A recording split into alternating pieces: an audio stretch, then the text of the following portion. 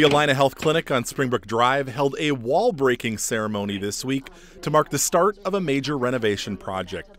Over the next 3 years, more than half of the building will be refreshed and certain spaces will be remodeled. Along with making the clinic more patient-friendly, the goal of the project is to make the building easier to navigate. We're improving the wayfinding. We're improving just the natural flow of traffic through the building. There'll be centralized check-ins for each floor, so each department on the floor will check in at one centralized desk.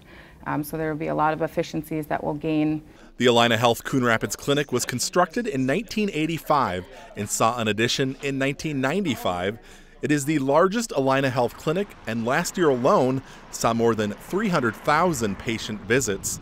The remodeling project will help expand the number of provider rooms and improve services for patients.